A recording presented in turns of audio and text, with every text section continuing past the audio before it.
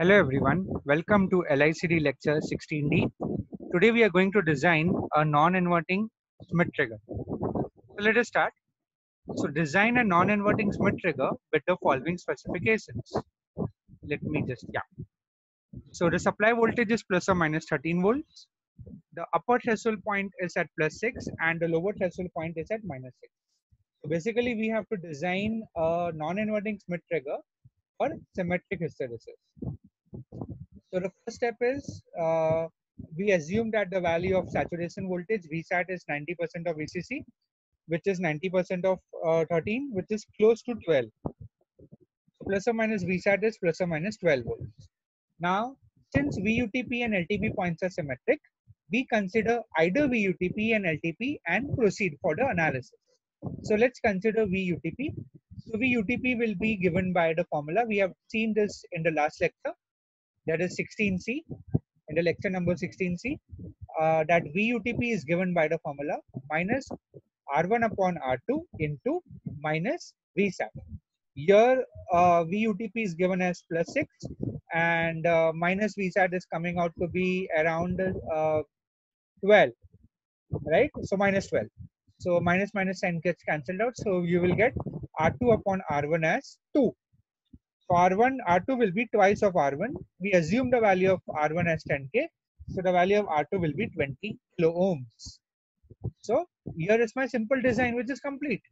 So my Vin is applied to the non-inverting terminal. R1 and R2 are 20 kilo ohm and 10 kilo ohm. So this simple looking circuit is my non-inverting Schmitt trigger. Now comes a reflection spot. So we'll switch over from OneNote PDF and go to LTspice simulation and verify this numbers. Okay, so let us do that. So let me minimize this a little. Yeah. So my circuit to my left and my right are my non-inverting Schmitt trigger. Here we have given R2 as 20K and here R1 is around 10K. We have selected the opamp as OP07. Supply voltage is plus or minus 13 as required. And here the input is at 10 volts peak, 100 Hz frequency. So now let us start simulating it and see whether we are getting plus or minus 6 or no. So we'll simulate, we'll plot V in and V out. Oh, here it is, very soon. So here this intersection is my V. This number we can see, let us take the cursor. This number should be close to plus 6. How much is this number right now? It is 6.4. That's because the plus or minus Vsat will be different. That's understandable. Here, my plus or minus Vsat, let's consider it as, this is 12.05 and minus 12.05. Okay. Now let's check the lower threshold point. Lower threshold point will be when V cuts this point over here. So this will be, let me right click and check, minus 6.37. So it's desired minus 6. We are getting minus 6.37 volts. That's absolutely fine. So these are the values which we are getting. When V is 10 volts peak, my plus or minus Vsat are supposed to be 12 and minus 12, but we are getting 12.05 and minus 12.05. And VUTP and LTP will be, instead of plus or minus 6, we are getting 6.42 and minus 6 close to 42, minus 6.42. Here we are getting. Here we have seen that we have assumed the value of Vsat as 0.9 of 13, and 0.9 of 13 comes out to be 11.7. So we have approximated this number.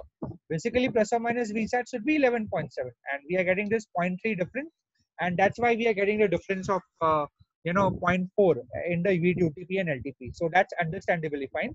Now let's check the output hysteresis curve actually, which is V out versus V in. Okay, so this is my hysteresis curve as predicted. So this will be my plus Vsat point, minus Vsat. This will be my VLTP, and this will be my VUTP. So this was my desired result. Now, what is important is, let us concentrate on this now. Okay, so this is how we have verified with numbers. The non-inverting Schmitt trigger with asymmetric hysteresis, how we can build up. So what we can do is, earlier this inverting terminal was connected to the ground. You can see over here, inverting terminal was connected to the ground. if we apply an external V reference DC voltage, we can shift this hysteresis symmetric from symmetric to asymmetric. So, oh, let me decrease a little. So by adding the external reference voltage V reference over here in this diagram, we can shift the hysteresis curve either to the left or to the right. So by applying a positive V reference, we can shift the hysteresis curve to the right, and by applying a negative, we can shift towards the left. So let's see that right now the hysteresis curve is symmetric about 0. Let me add a positive voltage over here. So I need to add a voltage. Let me put that voltage over here. Let me do that. And I need to cut this wire. And now I can join this like this. So here I have applied my voltage, external voltage, V reference basically. Let me again connect the wire, and this will go to the ground. So basically this is my V reference. Let's give a positive value of 1 volt. So what we have said, if we give the value of 1 volt, this hysteresis curve will shift towards the right hand side. So let's simulate and check. You see, you saw the hysteresis curve VUTP is more and VLTP is less. It has shifted towards the right hand side. And when we give a negative value, it will shift towards the left hand side. So we have given -1 volt. And when we simulate again, you see in front of you live that hysteresis curve has shifted to the left hand side. So this way, by adding an external reference voltage V reference at the inverting terminal, we can shift the hysteresis curve to the left or to the right, and we can make it a asymmetric hysteresis.